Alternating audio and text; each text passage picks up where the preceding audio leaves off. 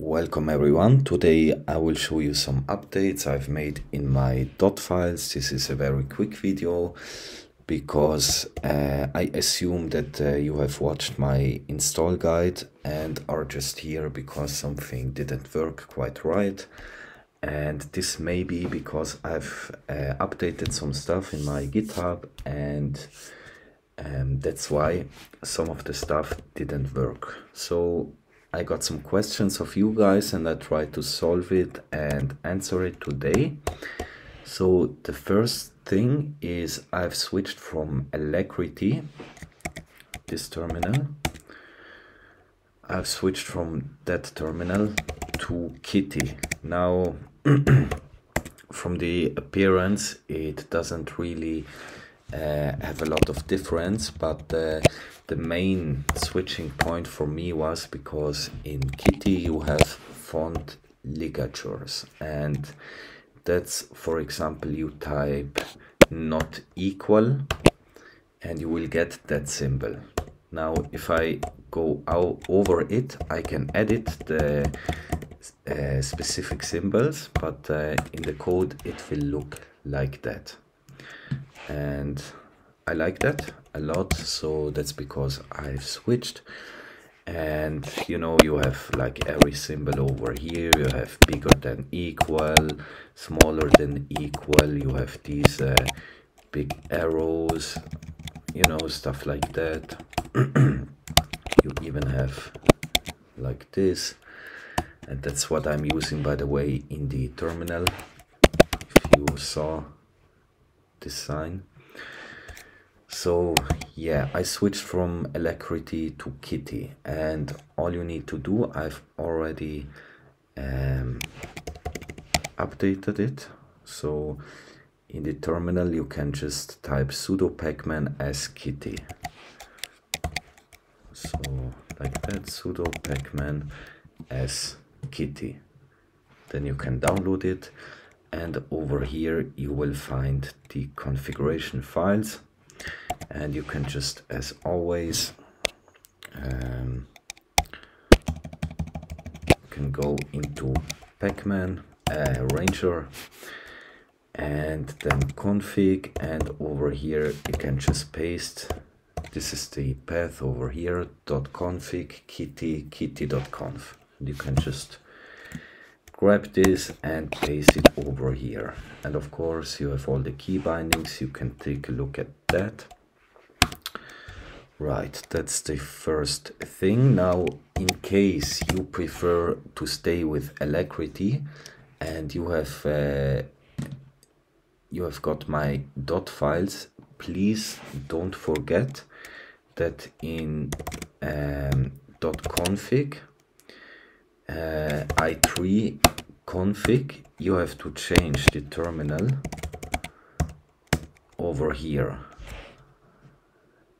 Line 46, start the terminal, you have to change that to Alacrity, like that. Otherwise, when you press Command Enter, nothing will show up because you don't have Kitty installed. But if you want to stay with Kitty, you can just leave it like that.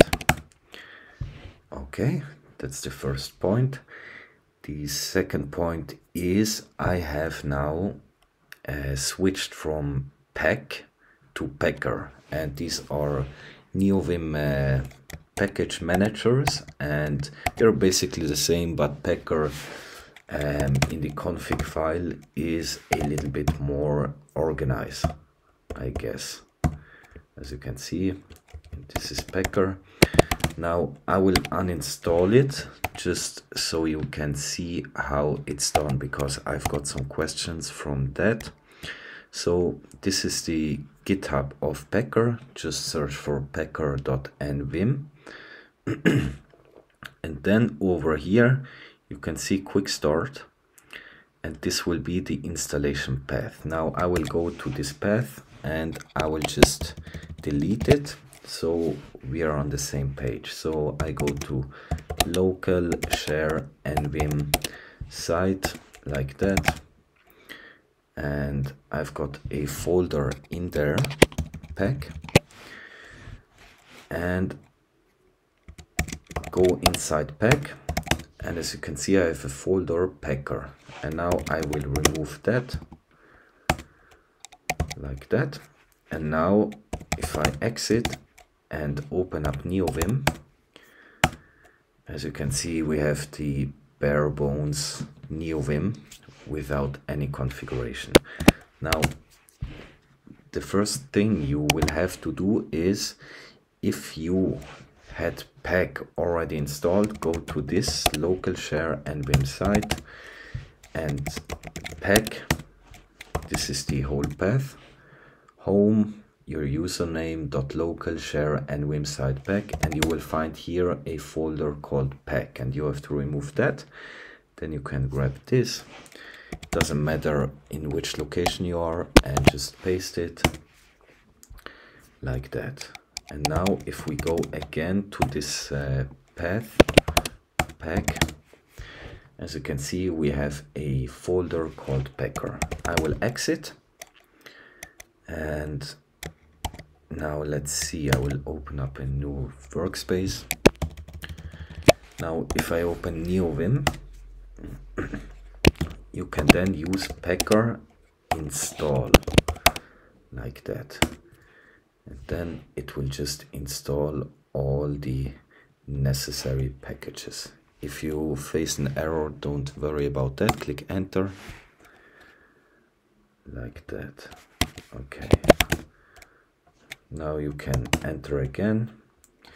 Then you can run this command over here, coq deps.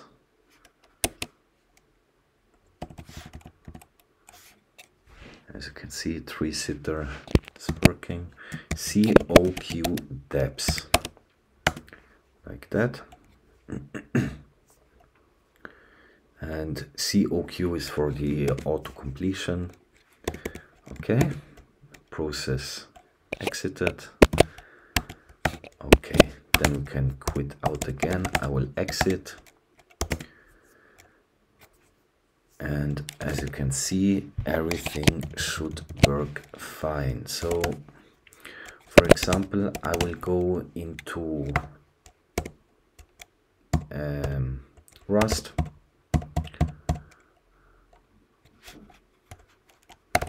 As you can see, we have here inline hints, we have the information like that, tooltips. By the way, this you can open with Shift K. Just hover over it and press Shift K like that. You will get the information, as you can see. Now we should have LSP, so if I type that, and as you can see, it gives me a warning like that. And we should have auto completion, let, and as you can see, here are the auto completion. Let test equal true, and as you can see, everything is working fine. Okay, then Packer instead of Peg, updates in Picom. So I suggest you also take the Picom configuration file from me and just paste it inside here, .config Picom. You can just paste it over here, and I just made it a little bit more transparent, and as you can see, the active window is a little bit more is lighter than the inactive one, so you can differentiate between them. Yeah, like that. Updates in ZSH. So I have actually fixed some stuff, so you can just grab the ZSH.file. That's the one over here, ZSH, and you can just put it inside your home directory, because as you can see, this is in my home directory like that. And the most important thing is, for example, I have now run this command, right? And before when I exit this terminal, this would be gone, but now it keeps this information in the history file, and you will always have these hints even if you quit out of the terminal. That's pretty nice. So you can just type that and you will automatically get this command. For example, exit, as you can see, like that. And I've also done some aliases. So for example, let me just open it actually. As you can see, here are all the aliases. I will resize that a little bit. Maybe that's too much, like that. As you can see, here are the aliases. So I've added this and some Git aliases and Pacman aliases. So for example, instead, when you want to update the system, typing always SYU, like that, you can just type Pacman update, and it's the same thing, like that. And then updates in LSP. So the main thing I have done is actually, let me just see, LSP configuration. Now, the one thing I've added is Rust tools. So instead of Rust analyzer or analyzer, I have now added Rust tools, and it has some nice additional stuff you can use. As you saw before, we have, for example, these inline hints, and you know, we have a debugger, and yeah. And by the way, as you can see, we even have live grab inside there. We can find files, so that's really neat. And the last thing I wanted to show you, because I really liked it, if I open a new workspace, as you can see, this wallpaper, I found actually a Git page or GitHub page, and I've linked it inside my summary, and it's this, as you can see, wallpapers. And I found this amazing Git page, and these are Everforest wallpapers. So these wallpapers are harmonizing very well with the Everforest theme. So I really like that. You can just, you know, open some of them, you can download it like that.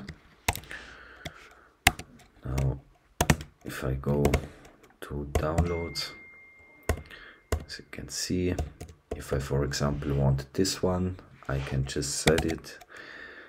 I will go to config files, i3,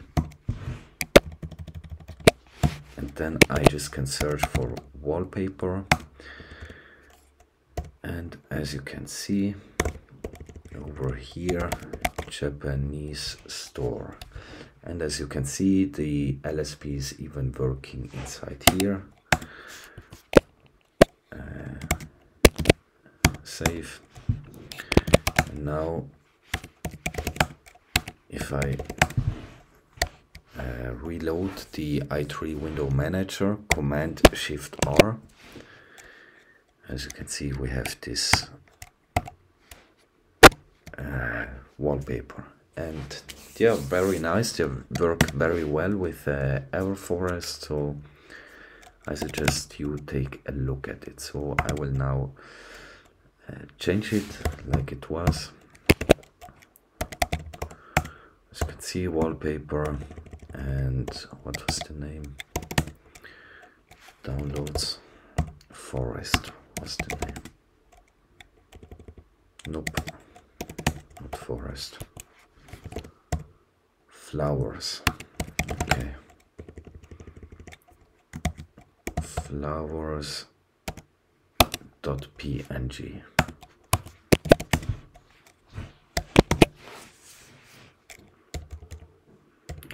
Alright, I guess that's all. Also, I've made some changes in Polybar if you want to take a look. That's the one over here. You can just grab it. You just need to grab the config. The launch stayed the same. Alright, thank you so much. I hope you like it and see you next time.